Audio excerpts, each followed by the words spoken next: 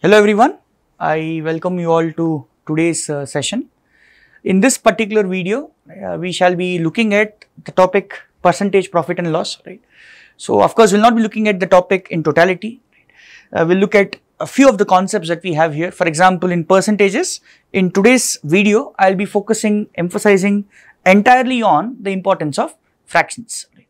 Why should we learn as a aspirant, alright, any competitive exam that you're planning to take, be it MBA entrance test or otherwise, alright. Why is fractions topic in percentages very vital, very important? That's what we'll be focusing on. For more detailed discussions of these kinds, please get in touch with your closest center, alright, or please check out our online courses that we offer, right, and pick up the course, join the course that you seem to find a fit, right, with respect to your goals, right. We at Time are national leaders in this test prep for CAT, right. The results that we have are unbeatable, unmatchable so far, right. We have the best results in the country, the highest number of call getters, highest number of final converts into IIMs, right. So, just know where to go in case you are planning to enroll or planning to go for MBA. Let's get started with the video today. So, the concept that I would like to take up today is, as I said, fractions.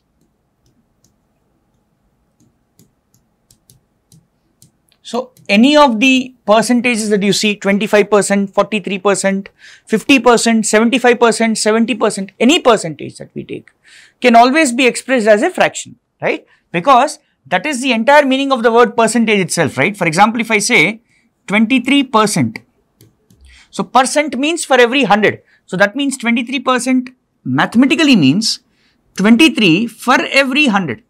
So that means it's a fractional form, P by Q form.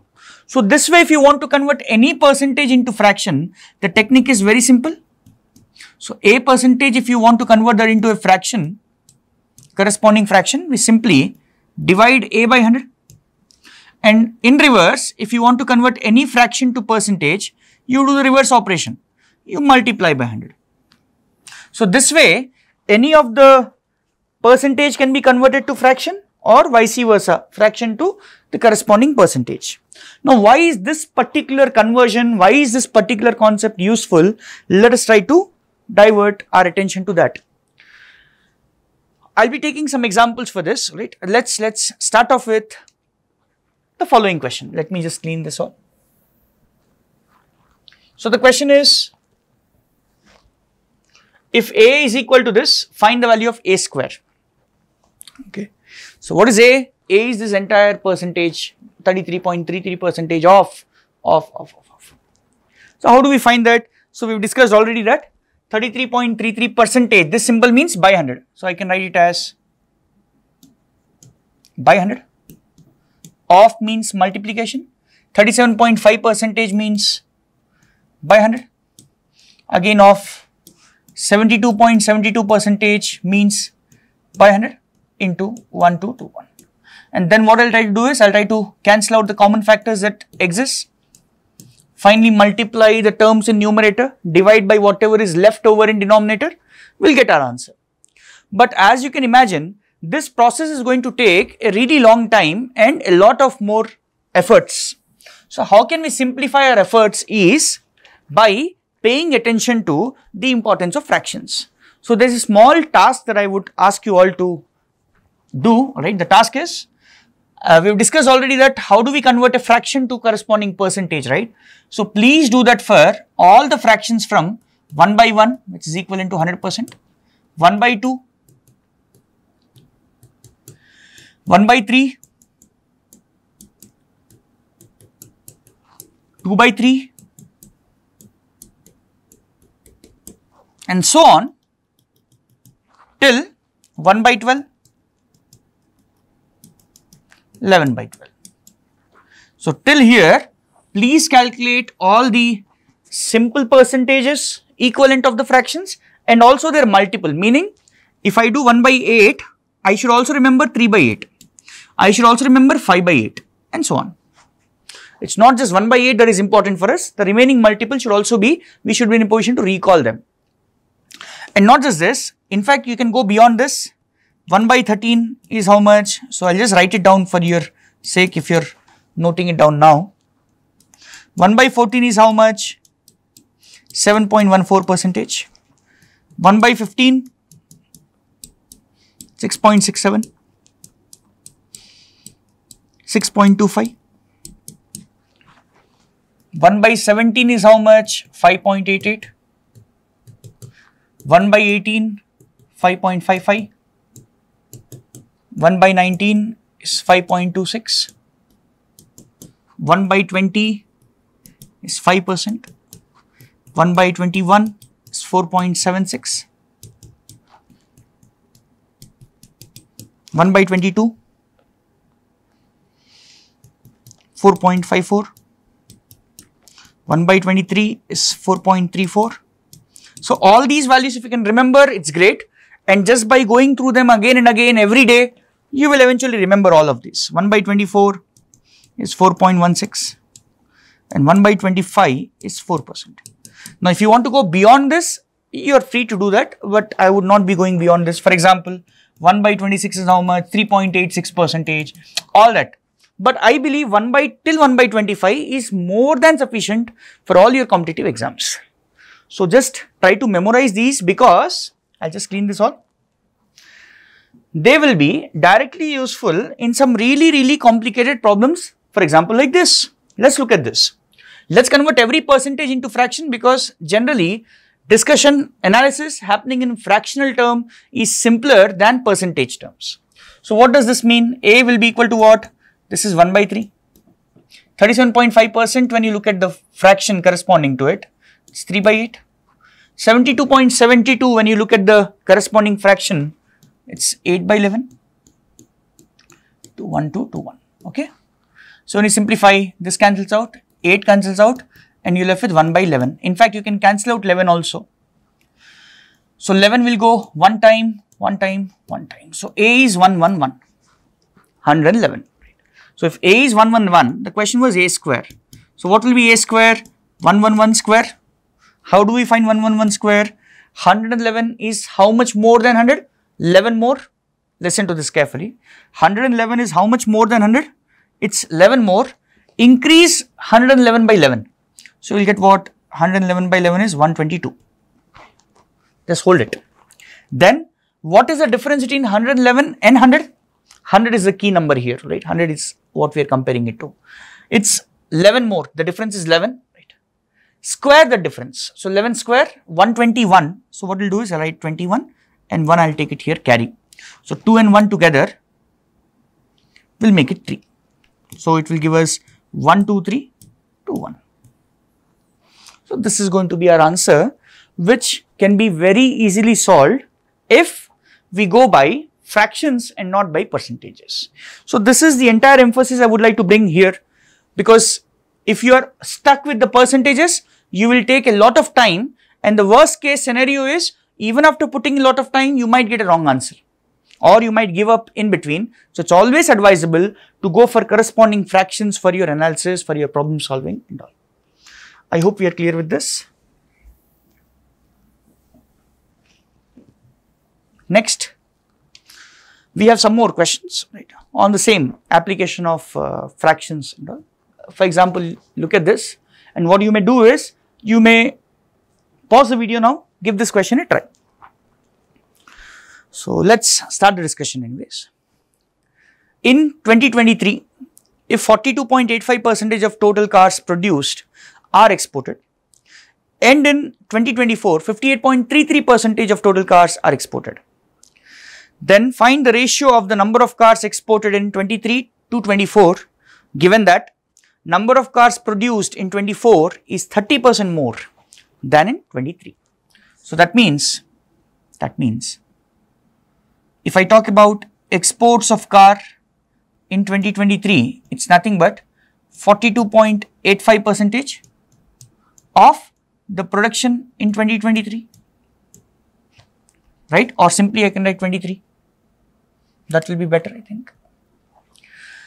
Similarly, exports of cars in 24 is 58.33. of production in 24. Now he is asking us for the ratio of these two. So that means my answer, can I say, is nothing but 42.85% of P23 is to 58.33% of P24. So right now again, if you look at it in the present form, things are not that simple. 42.85 and 58.33, if you try to simplify it in the present form, is going to be a very difficult task. Okay, it's not an easy task for sure. But the moment I observe that 42.85% in fractional terms is nothing but 3 by 7. Now the question in your minds could be, how does one know this? So one would know it only after practice. You have to spend some time with the fractions, the thing that we did. 1 by 1, 1 by 2, 1 by 3, 1 by 4, 1 by 5, so on till 1 by 25. So that list, you'll have to go through it, you'll have to be thorough with it, right? You'll have to kind of memorize it. 3 by 7th of P23 is to, this will be 58.33% is nothing but 7 upon 12 of P24. Not just that, we also have one more information that cars in 2024 is 30% more than cars in 23. That means production in 23, if it is 100, production in 24 is going to be 130. So that means what's the ratio of 23 is to 24? Can I say it's 10 is to 13? So if I take 23 as 10 parts, 24 is going to be 13 parts. And unfortunately here, I don't think so we can cancel out anything. So to simplify it just like this, so it's 30 by 7 is to 7 into 13 is 91 by 12. Cross multiply or simply multiply throughout by 7 into 12. It will give me 13 to 12, 360 is to 91 into 7, 637. So this is the final ratio that we are looking at, number of cars exported in 23 to number of cars exported in 24. So if you look at this particular question now, you see that the importance of fractions in our problem solving becomes quite evident, right? Because if you're not really comfortable with fractions and all, this problem might seem like unsolvable, all right? Even by using a calculator sometimes, all right? Because using a calculator, you would take this as 0.4285. and this as 0.5833. And when you will find the ratio of these two, I am just giving a random number, I don't know what's the ratio, you'll get an answer like 0.7312, and that might not match with this. So again, you have to check in the options which option is 0.7312. That's going to take a lot of time. So even after using a calculator, things are not that simple. So that means it's really important for all of us to memorize the fractions to varying levels. Someone might say, okay, 1 by 25 I have done, alright, great. If you can't do 1 by 25, do at least till 1 by 16, 1 by 20 or at least 1 by 12. Basically, you should be comfortable with different types of fractions that generally appear in competitive exams. Moving on. One more question on the same fractions.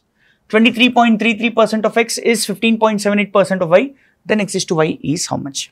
So again here, importance of fractions is really clear. It's very evident because we need to find a simple answer. We cannot give an answer like 15.78 is to 23.33. We can't do this. That won't be one of the options, right? So let us simplify it. So how do we simplify it? Of course, by using fractions here also. How do we do that? 23.33, can I observe it as 33.33 minus 10. So in fractional terms, this is 1 by 3 minus 1 by 10. When you simplify by taking the LCM, it's 7 by 30. So that means this percentage is equivalent to 7 by 30 of x. Now when you come to 15.78, for 15.78, I want you to recall the table that you would have written with me, along with me. So over there we have written 1 by 19 as 5.26%. So when you multiply by 3 on both sides, we shall get exactly this number. So thus can I say 15.78 is nothing but 3 upon 19. Again here also we cannot really cancel out anything. Hence can I say x by y, that is x is to y is nothing but 30 into 3, 90 by 7 into 19, which is 133. So thus x is to y is going to be 90 is to 133. So one more example, there could be plenty of more examples that we have, but anyways the point I am trying to emphasize on all of you is fractions is an important area that cannot be neglected when you are preparing for any of the competitive exams. I think that is all we have for today. Like the questions? Yes. So with this we have come to the end of the video here, right? I hope you have realized, understood the importance of fractions, right? So please keep learning the fractions until you become really comfortable, right? For more inputs on this, right? For kind of inputs that will be more detailed, right? As I said, please get in touch with the closest center that we have, right? Also do subscribe this particular channel, because here we'll be uploading videos very frequently, all right, on different topics, right? We'll also be uploading some difficult question discussions that happens, all right, that you should be exposed to, right? So for that also subscribing to this channel will certainly help, right? So on that note, let me end the video here, right? Thank you and all the very best.